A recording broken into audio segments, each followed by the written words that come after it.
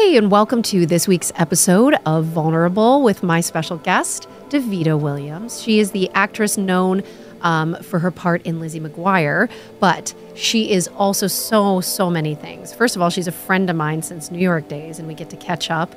She's a photographer, as well as someone who dedicates a lot of her time to wonderful charities. And we just connected about so many things. I hope you guys enjoy this episode and get to know a little bit more about her in her newest movie, Game, Set, Love for Hallmark, as well as Living Lizzie, a Very McGuire podcast with Jake Thomas. Let's check it out. What's up, Davida? What's up? I'm so excited to be here. This is wild. Yeah, it's crazy. So the last time we saw each other, I was secretly pregnant. Yeah, newly pregnant. Newly pregnant, but I was like secret about it too. Yeah. Because I think I was scared shitless. Oh. It was your first kid. Yeah. It was my first kid. I still lived in WeHo, which is where our new offices are. We just moved. Yeah. Wow. Yeah. So thank you for coming to our new. Thank you for having me. It looks great in here. It looks amazing. Thank you. For all things podcast, we're going to talk about Davida's podcast. Awesome. And Davida and Jake's podcast, AKA Living Lizzie. Living Lizzie. Yes. Which is really fun. It's fun. It's been really fun. Yeah. I don't know. I hadn't seen Jake in years. Yeah. I hadn't seen him in person in a really long time. Wow. And then he called me a couple months ago and was like, I had this idea for a podcast. Do you want to co-host it with me? And I was like, yeah, that sounds fun. And Jake is like a photographer. Yeah. As are you. Photographer, which director. We should definitely get into. Yeah. He's directed like features and stuff? Or? I don't know. I'm not sure about features, but he's been doing a lot of, he's been doing a lot of commercials for Nickelodeon. What? Yeah. He's gone to work for the Empire. Just joking. But he's been doing a lot of commercials for Nickelodeon. And did you ever work for Nickelodeon? I don't think so. Mostly Disney Girl. Yeah. Did you? Mm-hmm. I did way back in the day in New York. So we should take it back to New York and tell everyone how we know each other and just how far back we go. Yeah. I met you when I was in 8th grade because we went to the same school in New York called Professional Children's School. PCS. Yes. PCS Keys. Yeah. Which is like, I guess, an actor school, entertainer school. Professional child school. Kids we had with jobs. Dude, it was very interesting, like our alumni at that school. Yeah. We had like the inventor of Balzac, which is not what you think it is. It's literally like, it was like a ball that was squishy on the inside. I don't know. It made millions of dollars in the 90s. I never even heard of that. It was one of those pictures in the waiting rooms that you would see. They had a bunch of headshots of like distinguished alumni.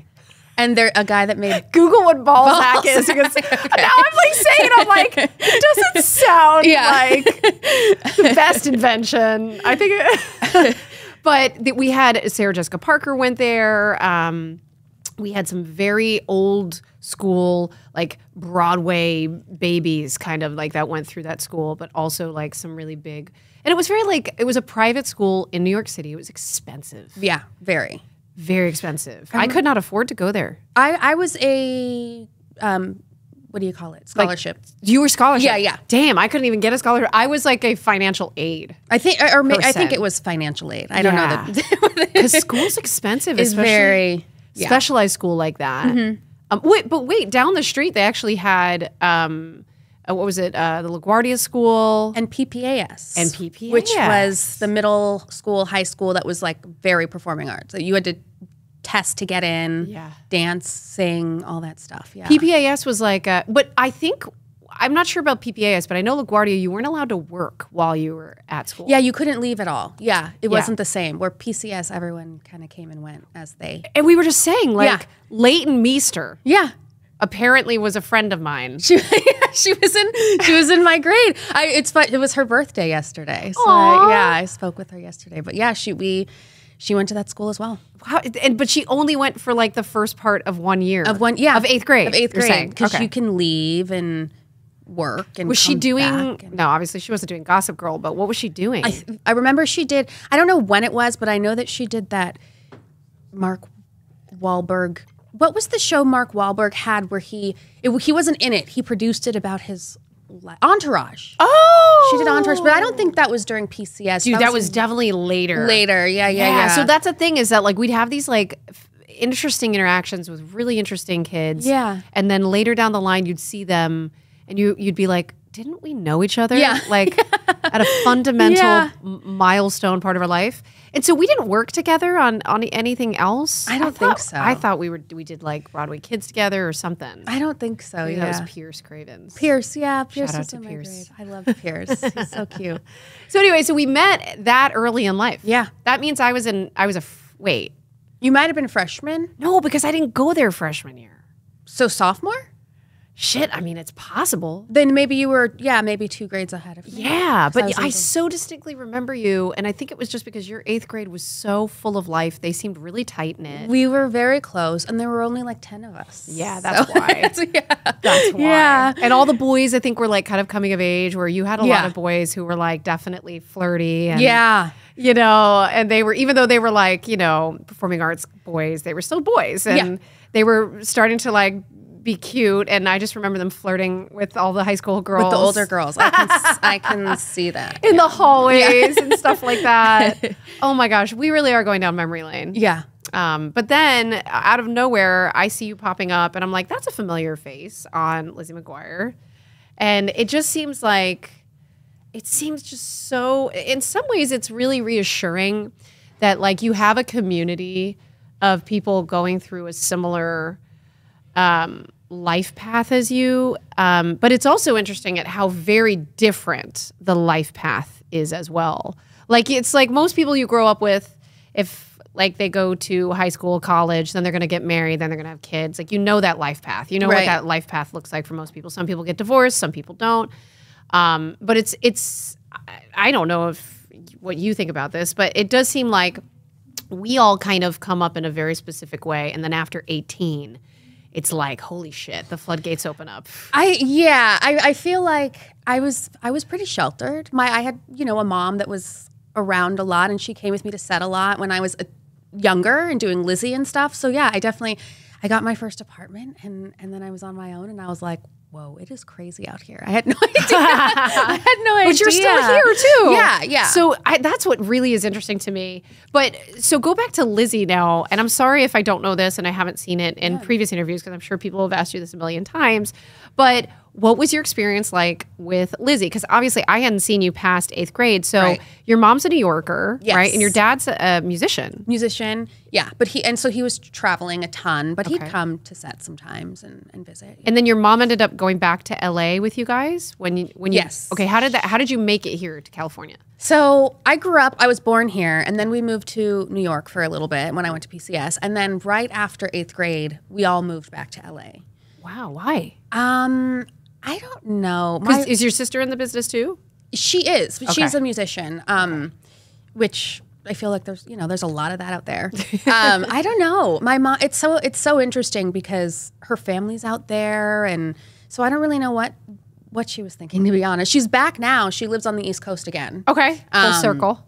Yeah, but so we were here for high school, and that's when I started Lizzie. I was 14, I think. Interesting. Yeah. So was it your acting that brought you guys back out here, you think? I think so. Okay. I think probably pilot season. It was. I would say that's what it was, because now we don't really have the same type of pilot season, and we have tapes, and back then you had to be here and be doing it. So that's probably what it was. We were actually just talking about that downstairs, about how in-studio podcasts generally perform better than like Zoom. Yeah. I mean, there's some great ones, like Pod Meets World is a really great rewatch podcast with friends of mine. And it's like, that's great. But I know that when we're in studio, just like you're in studio with Jake, that you feel like you're giving the best product, the best version of the podcast that you could possibly do, right? It's fun. It's nice to be face to face and to get to feed off of that person and just see that person.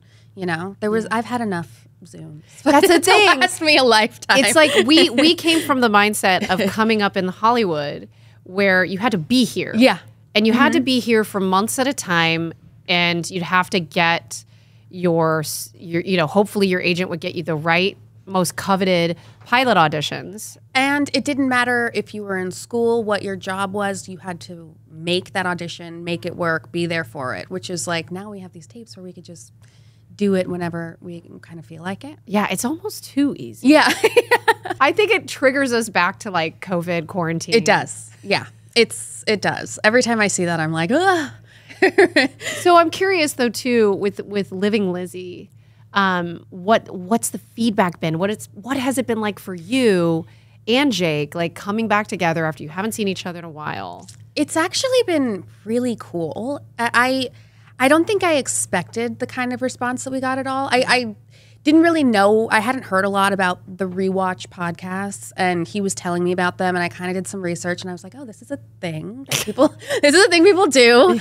And then when we initially like posted about it, I was like, people want this, and they still watch the show, and they still talk about the show. I think about it, and it's so distant for me, at least. Like, I was in high school.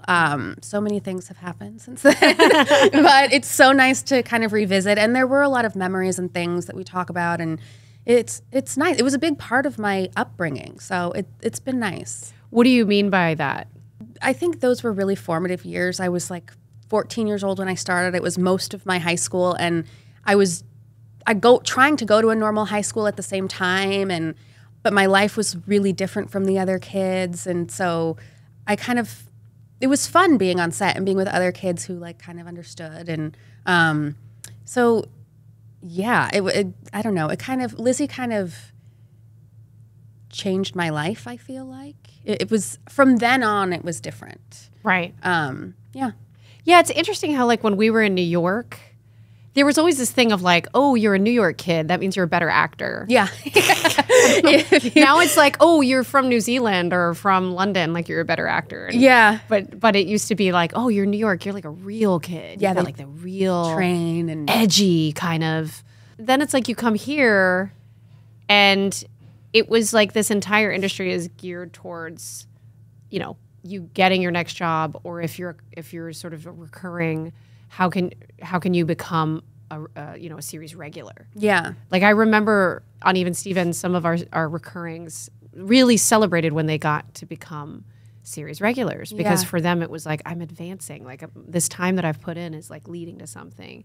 And like for me as sort of a principal person, I never really understood that. It was like a privileged viewpoint. Right. Where you're like, oh, that's strange. Why are they so excited about that? But it's like, they're still in a different trajectory. Right. So was it weird? Were you a regular, or were you? No, I was recurring, and but we only went 2 seasons. I don't think people remember. Lizzie was like 2 seasons, but they were really long seasons. I didn't know that. They were like, I don't know. I think there was a total of 60 episodes, but they were split into season 1 and season 2. What? Yeah. They don't have 65 episodes? Or it might be 65. They must have gone to 65, right? I think they probably went to 65. Because it's syndicated out the... But it's only, so 2 seasons. Okay. So after the 2nd season, the plan was we were getting moved to ABC. As like I didn't know that. It was going to be Lizzie going to high school, what? I guess. I didn't know that. Yeah. That's crazy. And then, for whatever reason, it didn't work out. So, but then, that would have been. Yeah. Fun. I personally think that, from what I remember, is that, Hilary really wanted to be a pop star. Yeah. And when we did Cadet Kelly, it was like she was such a vibrant, ambitious, and her mom was like such a powerhouse. Yes. I always say that like, what's her name? Ugh, God, why am I thinking of Kardashian? Kris Jenner. She was the original Kris Jenner, right? I feel like. She was the OG Kris Jenner, but with much more, I think, like of a conscience. Right. With her daughter. There were no, none of that kind of stuff. But no, I always say that about Hilary and her mom. They were the first to kind of do the album, do the merch, do the dolls, they did it all. And it was largely because she's obviously very talented, but she's a very smart mom. So smart. Yeah. Her mom and I sat next to each other, I remember, during Cadet Kelly, and her mom tried to teach me about how if you sit forward, someone else sits back. And like, I've never forgotten that, but I never could synthesize it because my managers, my mom, like they weren't of that mindset, pushing me, pushing me towards understanding that this business is so much of the marketing branding strategy. And so when you have that in a stage parent, like how much more successful you can be, I think, in the long term. And of course, like I have no idea about, Hilary's mental health. Like unfortunately, I never got to know her that intimately. Right. And I'm sure like you guys were probably so young that you guys were just like working. And then also being friendly, which was like two different things. Yeah. Yeah, no, she honestly, there's like, I always say there's a few kids out there that just stayed so focused that they ended up okay. I would say like Kiki Palmer, Hilary. I mean, good. Kiki's Tia and Tamar. Yeah, they're doing great. Like some people just really know what they're doing. And by the way, Hilary's mom one time gave me an idea of a script to develop for myself. She was like, you need to be making your own projects. And how about this idea? And it was a great idea. I'm sure it was. Yeah. And Troy, she had Troy. Yes, was like Troy was always around. I forgot about Troy. Troy was pretty cool. Yeah, Troy was a tough, big, burly guy who was basically like her bodyguard and acting coach and life coach. And just everybody's friend. Yeah, he was like, did he work as your dialogue coach on the set or was he just Hilary's? I feel like he was Hilary's, but was helping everybody. Wait, so I remember you distinctly being a mean girl on this show. So when you popped up on my TV, I was like, wait, I know Davida. Wait, she's being a mean girl. Aw. Like, that's not her. Yeah, that's so, Kate and I were the enemies. Oh gosh. In the I was also a mean girl, Hilary Duff. Yeah, you were, but you weren't, I feel like you weren't like as awful as we were. Got it. Maybe. So you were meaner than I was. I mean, I think it was Jake that was like, what do you think about this question? Someone said your character was just so mean, like very one-dimensional. And I was like, well, that's what they gave me to do. I would just be walking down the hall and just saying something mean to someone. But it was funny. Were you ever bullied? Like, because you said when you were in normal school, your life was very different. Yeah. I went to an all-girls school. Which school did you go to? Louisville. It's in Calabasas. Oh. And I was bullied pretty terribly at that school. I'll fight somebody. So again, being around like actors. And kids my age, getting to go to the Lizzie set and everybody's like the same age as me and doing the same thing. It was like you felt seen. Yeah. You felt that's so interesting. Yeah, that makes sense. And could you tell that there was a difference between like when you were in New York and when you were in California at all? Like was there any kind of you mean when I was in New York first? Yeah, I always thought that the pacing in New York was so much faster. It's so much faster. And like when you're going to auditions, you're walking, you're subwaying, you're rushing. I was telling her downstairs that the end of a New York day, I'm exhausted. So tired. So tired. So I definitely think LA is just an easier life. So you would never live in New York, you think? I might. I mean, I do love it. Yeah. It's a vibe. You just, you need a lot of money. And a lot of energy. And a lot of, I think I did go there and I think I was pretty exhausted. But I don't know. It's a very inspirational place for sure. It is. It is. Okay. So now Lizzie's done. And like you have people like, Miss Duff, Susan Duff being like, you should do this. And what were your next plans? Did you have ideas for like working with Disney or? I think right after Lizzie, I ended up doing a pilot with the Jonas Brothers. And it was for their show. They ended up having a series on Disney. Yeah. But then I just did the pilot and they were supposed to be like superheroes. And I was like their enemy kind of situation. Another mean girl. They were You're like the sweetest human being on the planet. They were supposed to be like high school superheroes or whatever. And then when they ended up picking up the show, they completely took away the concept. Yeah, and just made them, normal kids. So this was like pre-Marvel. Yes. Yeah, but I guarantee we would have had a very different Jonas Brothers experience. So then did they also play music and they were superheroes? Yeah, they were. Shut they up. were musicians. That's way too much. Yeah, it's a lot. It's a lot.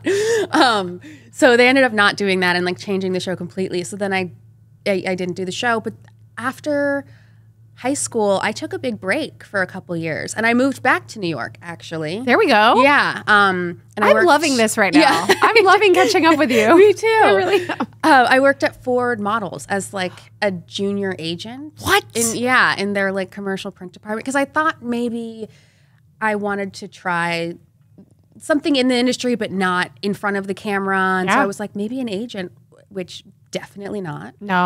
Why? I think it's just it's a pretty thankless job, I think. You work really hard and there were some clients that the department was pretty much all women. Okay. There were some women that were very sweet, and then there were some women that were not so sweet, and you have to kind of just deal with it. And like, you know, it's like Devil Wears Prada kind of vibes. Yes. In New York, of all places. It was on Fifth Avenue. You know, so. Well, Ford Models is like the Ralph Lauren, like it's like been around forever. Yeah. Did they rep Brooke Shields?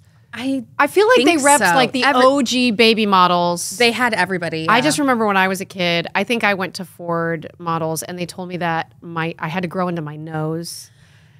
I got some really evil feedback that like destroyed my self-confidence for years. What is that like? I mean, did you have to give feedback to? So I think I had two bosses in my division who usually would be in charge of that kind of feedback, but it was interesting. Like they taught me how to measure, like tape measure bodies. Okay. Because models would come in and they'd measure them to see if they gained an inch or that kind of, thing. An inch, right? Like that's really makes that big of a difference. Yeah. So, do you think it makes that big of a difference? Like, no. Okay. You mean the? Like, do you think that was just so random, or is it just like protocol? I mean. Yeah, it was definitely protocol. Like everybody was doing it. They always were measuring and weighing, and it's crazy. It's all those kind of things. But I'm so happy now with how so many of the industries have changed modeling and acting because there was just way too much pressure. Yeah. Like way too much pressure. As kids and teens, they would tell us like, you gotta. Were you ever told you had to like lose weight? I was always very thin to the point where people thought I was anorexic. Oh, okay. And I actually just finished Jeanette McCurdy's book, and she had a legitimate. I have to read that. Please do. Like, send it to your friends. I bought it, and then I had to listen to it on an audiobook. I never, ever. I was so blessed to not feel that pressure. Yeah. But it's very real, and I'm sorry that happened. I did get teased in other ways. I got teased for my teeth. I got teased for my breast size. And these things like were semi-adjustable, but at the same time, it's like.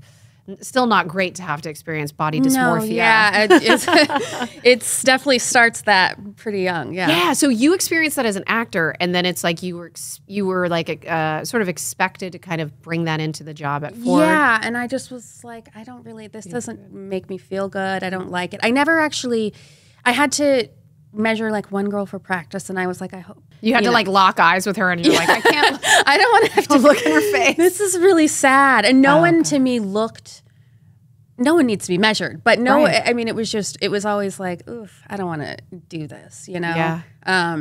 So yeah, it was because you've been there acting and being told certain things. And you're like, this isn't the other side of that what I want. Yes, yeah. So then speaking of other side of the camera, I mean, you quite literally became a photographer, right? Yeah. I started doing a lot of photography. After New York? Yes. Okay. After New York, early teens, into my 20s. I started doing a lot of photography and portraits of women mostly. And I did you. And I did a couple of like different music videos. My sister, Dana, who's the musician, did a cover of Fleetwood Mac with Leighton Meester. Oh my gosh. And we did a video for that. And it was fun. So I've done like a little bit of directing here and there and photography and stuff, but that's amazing. Yeah. And did you feel a lot more empowered in that regard? Yeah, I love it. I do love it. What would you say your approach is to to the creative people in front of the camera, having sort of seen the extreme that like the modeling, world can have, at the hands of that kind of mentality versus like when you were like, I'm going to direct, I'm going to approach this. Because like I've directed a feature and I had kids in it. And I was like, it is very important that these kids feel like they're having a good time. And it's like I like immediately took on all of this understanding of what they must be going through. So I'm just curious, like, what is your approach into when you're creating art? I like people to kind of what you said. I like them to be themselves as well. I a lot of directors and a lot of productions can kind of like put so much on you, and then they end up like ruining what was already there or why you got hired in the first place. So I like people to just like, I like to see what people bring. You like let the moment. Like, breathe. That's so good. That's actually a really professional way of doing things because I think so much. Like I remember when I was directing, I was like, I made my day. I cut some shots out, but like I made my day. And so for some reason in my mind, I was like, I'm working with kids. I just want to make my day, not make them go OT. True, yeah. And so for me, that was my bottom line. But like, but it is a fine line, especially if you're creating for it to be authentic. And in doing so, you can't rush some moments like that. Yeah. So speaking of sort of like greater purposes and stuff, something that I remember about our like conversations, especially when I was pregnant, was that you're trying to promote inclusivity and awareness even of women and different bodies and all that stuff. So how did you start to decide, you know, to start your photography blog? And then also you've gotten into like wonderful initiatives with Native Americans.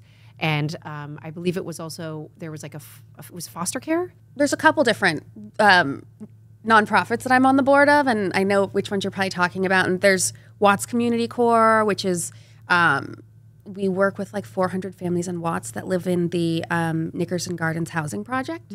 And we do groceries and hot meals and after school care, and there's a STEM program now and field trips. We just sent a bunch of the kids to an orchestra last week at UCLA. That's amazing. Yeah, so we've been working on a ton of stuff, and I'm so glad that the woman that founded it, Tanya, she's a Watts local, born and raised. That's important. Yeah, it is, because you want people that are in the community and that are asking the community what they need. And so I just been volunteering with her for a while, and then she was like, "Do you want to be on my board?" And I was like, "Yeah, that's fun." It's such an honor. Yeah, it is. It is. I don't know how it started. I think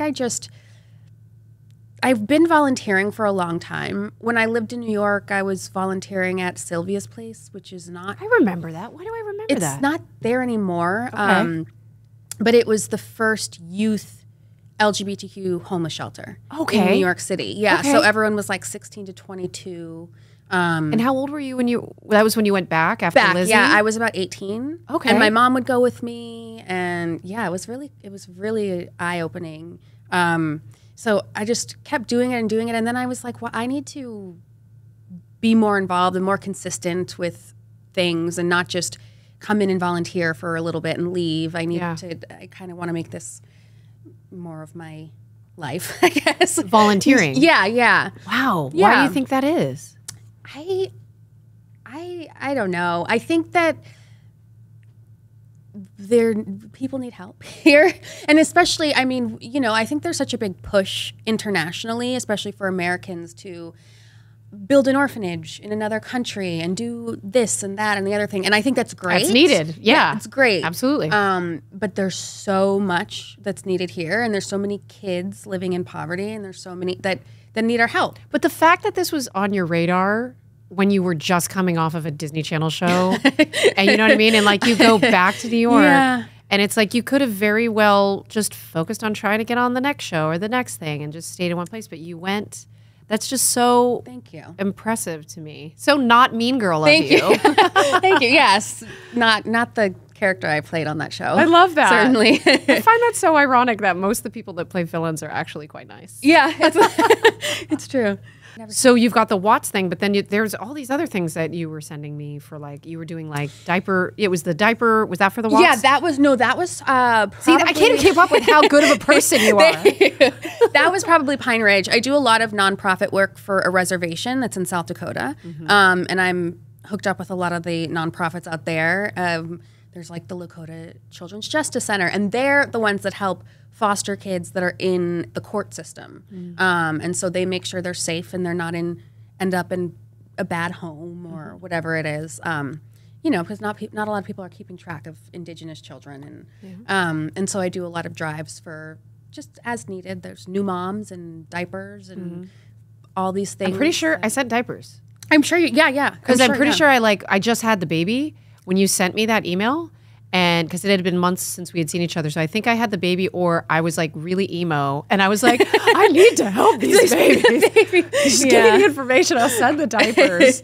I always do a little like write-up of, you know, where it's going and to who it's going to. And so that's a lot of work. I mean, it's your time, and it's not just your energy, but it's like you're extending yourself into your community. Have you ever had like people that you thought were I don't know, more supportive or more clued into the world that just disappointed you in your friend group? Yeah, I think that is that's actually really common. I did a Christmas drive this past year for Watts this past December, and a friend of mine helped me, and she was like, so many of my friends didn't step up to the plate. And I was like, yeah, that's just you got to get used to that, because there's so many people that I'm like, oh, they seem like they're charitable or helpful, or they talk a lot about it, or they post a lot of things on their Instagram, and you think they virtue signal left and right. So you think they're going to be the ones to really help, and then it's always the most random people that you didn't think were going to answer your email that come through. So yeah, that is interesting. What do you think? So I've actually recently just been able to start, volunteering, donating. I recently, this is a funny story. Sorry, side note. This isn't about you, Davida. So I got asked to go to a charity auction, and to be someone's date to a charities auction, a girl. And I was like, cool, I'll come. And I don't even drink, okay? I don't drink at all. Stone sober person here. Is this in LA? So this was in Austin. Okay. And it was right around the holidays. And it was like, it was talking about NICU babies. It was March of Dimes. The March of Dimes. And so they were like, okay, we're going to, everyone throw the paddle up. And then we got sat, just because this lady was one of the people on the board. She had me sit next to her, and I was like, okay, cool. I'm with all the big donors, right? Even though I didn't even pay for a ticket. I felt bad about that. And I think it was like a taste of Austin. So they had all the best, because there's a lot of great food in Austin. Yeah, I've heard that. So I was eating all the food, and I felt like, what am I even doing here? And so then they start talking about how they're going to do a holiday meal with a top chef. Not like she won Top Chef. Her name is Chef Janelle. And they showed the whole thing. They showed the whole sad video and like the amazing, like inspirational video, I should say. And then I was like hooked. So the paddles start going up, and I don't know what the hell I'm doing, but they say, would you please sponsor for, X amount of money? We're going to start the bidding at $1,000 to sponsor 25 NICU families in the NICU. During a holiday. Now, I'm assuming it's Christmas. I'm thinking Hallmark movie. Like, I'm like, these parents, they need love. They need support. So my paddle starts going up, and I'm like, okay, what am I doing? I spent $4,500. For me, that is a ton of money for something that's charitable. And I swear, I was so high. I was so excited. That adrenaline rush was so real. Because these schmoes, these guys, they were like putting their paddle up for like Napa Vineyard weekends and like whatever. And I'm like, you guys are, I thought that they would do the right thing for this experience, because it seemed so right. But, thank God they were just there doing, contributing the way they wanted to. And they did an okay job. But anyway, my husband calls me. He's like, because I gave him my Amex. I was like, here you go. And then he calls you. He's like, what the fuck? Oh, my God. He's like, what the fuck did I just see? Because he wasn't even in town. Oh, my God. And I was like, babe. NICU baby's holiday. Calm down. Oh, my God. It's for a good hit. He breathes a little bit. He goes, you're right. It's right. It's okay. It's okay. So, like, I do understand, like, people's sort of, like, confusion on where to begin. Yeah. But you just have to. You just have to show up. Yeah. And try to start helping. Yeah. Even if it's not monetarily. Yeah. There's a lot of organizations out there, and you don't know, And I think legally in California, you can keep like 60% of your donations, like monetary donations. So for your company, overhead and stuff. You're talking about like tax write-off kind of thing, or? No, I mean like like if you say you donated like $100 to a certain nonprofit, they could, for whatever you think you're donating it to, they could keep 60 of it for like their salary, and then they'll give the other 40 to what you wanted it for. So yeah, you just have to. Yeah, you should have to check and see how much people keep. And interesting. Yeah, that's a warning. Yeah, you're suggesting like okay. So that's amazing. So then you've done all these amazing things. What do you love the most, do you think? Because you're acting again, which we got to get into. Yeah, I think acting and acting in nonprofit, I think, is probably when I have the most fun. I realized I worked so hard doing the Christmas drive this year, and then once it happened, I was like, it was like the best day ever. It was the best party, the most fun. Wow. Yeah, I just have so much fun. And then when I'm on set as an actor, it's really fun. I think, you know, when you're a producer, it's like not as fun. Not fun at all. It's so you have such pretty privilege when you sit there and you're like, oh, exactly, I'm oily. And everyone's babying you, kind of, and they, you know, you feel at home, kind of. Yeah. So I think, I think the acting, just kind of getting to do what I love and not having to stress so much. Yeah. Because I do like the directing and the producing and all that, but it's a lot of work. It's a lot of work. Yeah. Yeah. You know, so you have now, I cannot believe this because it should not be the case, but you're in your first starring role. Yeah. Yeah. Isn't for that this crazy? Hallmark movie. Yeah. Game, Set, what is it? Love? Game, Set, Love. Yeah. Yes. Game, Set, Love. Yeah. And I saw it.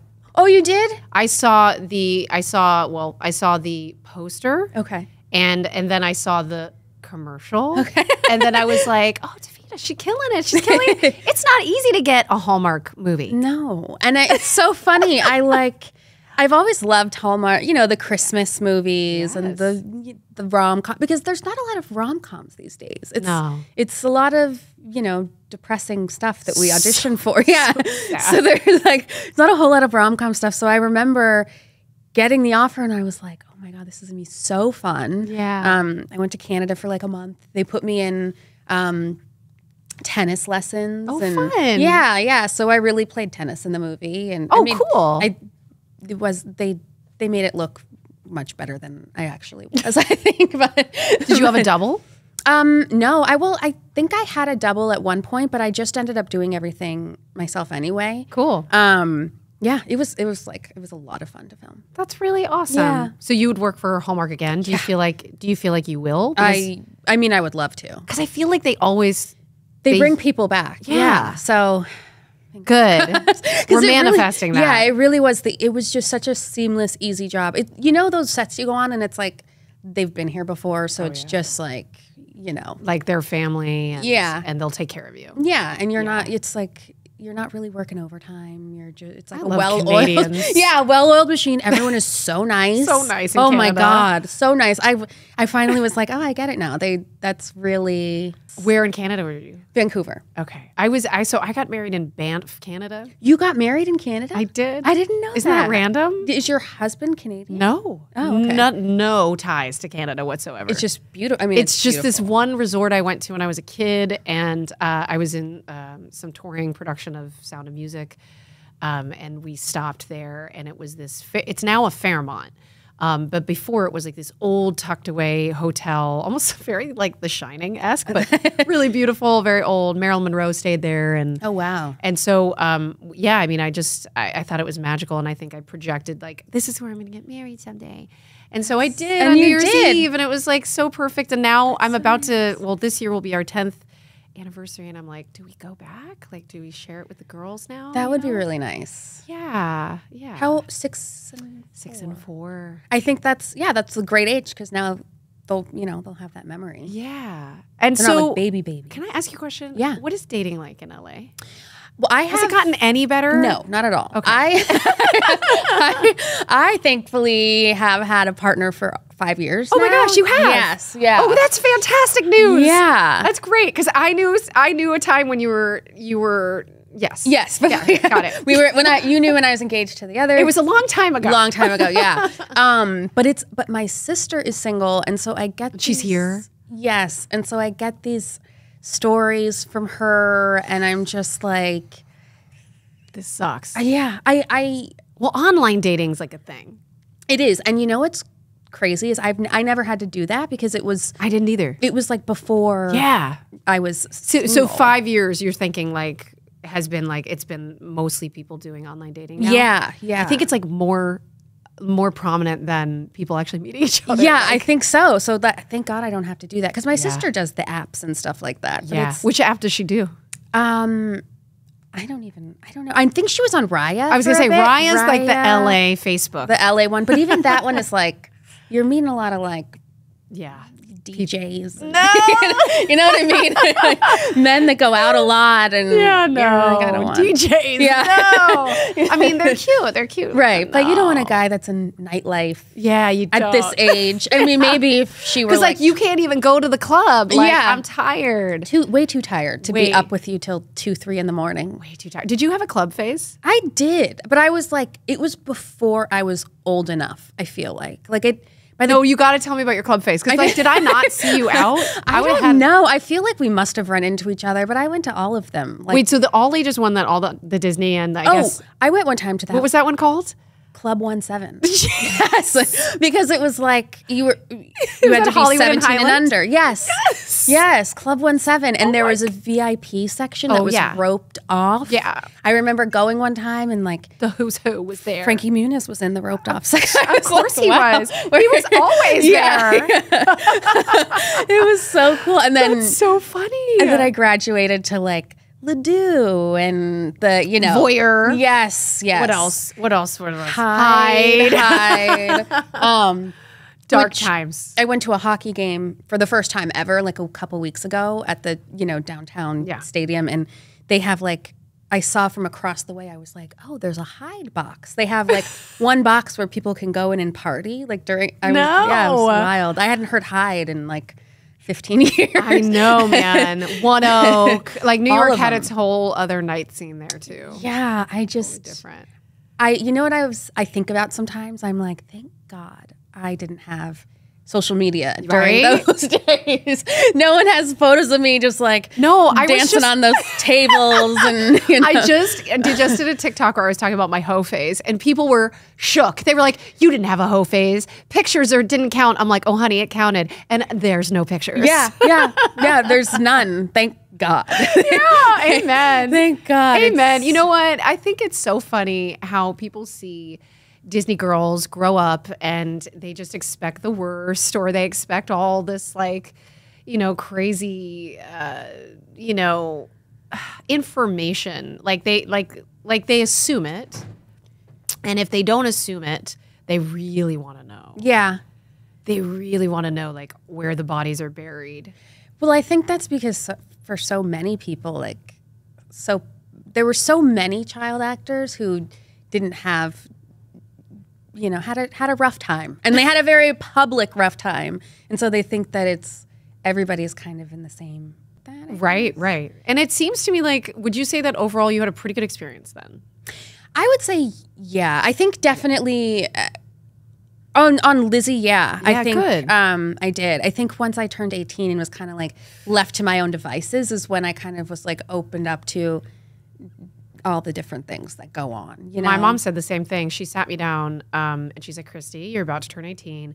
The entire world is about to come down on you. And I was like, what are you talking about? Yeah. And it really did change the way that people treat you, the hours that you work, and the expectations about your body. And so conversations were being had with you very quickly after you just kind of coming of age. Because you are kind of in a bubble before 18, so you're a little immature. Yeah. But when the 18 happens, it's almost like that didn't matter. Right. And like you had to catch up overnight. Yeah.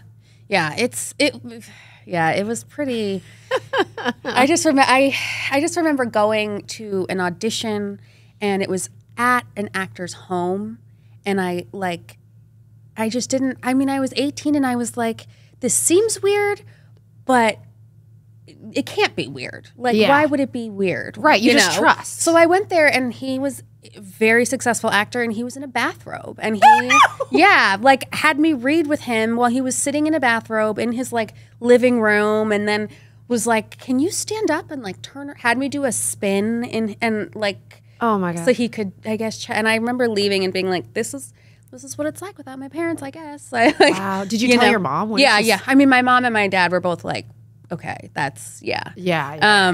But yeah, that was just my first kind of like, oh, you're not a kid anymore, and they're not going to treat you like that. Yeah. Yeah. Okay. All right. I feel you. Yeah. I feel you. I think we're like sisters in arms here. Yeah. The nightlife, Yeah. The New York, LA. I'm getting thrown to the wolves. The Disney, all of it. I see you. And I'm just so happy to reconnect. Thank you so much. Thank you for having me. And how about the podcast? So like, where can we find it? And it's on all the platforms on Spotify and iTunes and just everywhere podcasts are. It's Living Lizzie. A very McGuire podcast. Where did that part come from? He made that up. Jake Thomas made that up. He did everything. I kind of just like showed up one day and he had it all planned out. He's like, just talk to me. Yeah. So it was his idea. Good. Yeah. And what day does it come out? It's already out. Yeah, but is it like every week? Every Friday. Every Friday. Yeah. I don't know. Perfect. It's every single Friday. Yeah. I love that. Yeah. You guys deserve all the love. Thank you. So do you. It's a great rewatch podcast. I think, people sometimes are really, they don't understand nostalgia. So I'm curious, what does nostalgia mean to you and why is it important to like our fan base or to folks that grew up around us? I think to me, nostalgia reminds me of like good times. Maybe it wasn't all good, but it brings me back to a time where I felt, kind of safe, and I lived with my parents at my house, and I had my sister. Bathrobes. Yeah. Yeah, just not a lot of stress, no bills to pay. Right?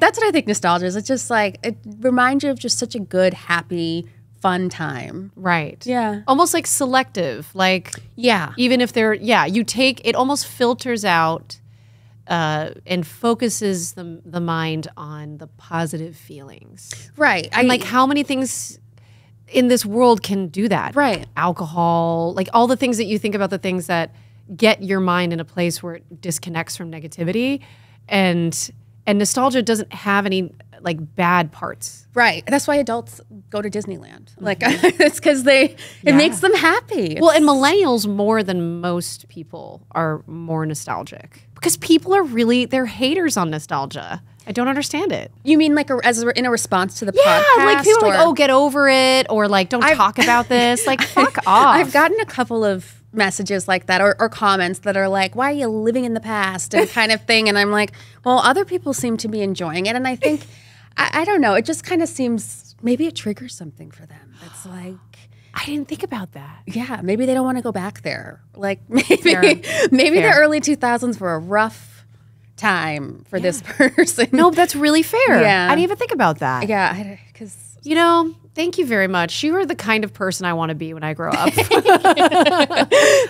you for coming on. I'm in full support of the Living Lizzie. Please go watch it. Please go listen to it. Can they watch it too, like on YouTube? Yeah, it's on YouTube. Because some people want to see it. Yeah. You can see us on there. Awesome. So. And it's on Jake's YouTube, right? Jake's YouTube. Yep. Okay. Jake Thomas. Awesome. I am in full support. I love you. I love you too. Thank you so much. Let's keep connecting. I would love to. Yeah, okay. We'll keep in touch. All right, good. And I'm so proud of you for all of this. This is crazy. Thanks, this is babe. so cool. Thanks, babe. Yeah. Thanks so much for checking out this episode of The Vulnerable Podcast. For clips of this episode, go ahead and check out the Podco YouTube channel. Links in the description.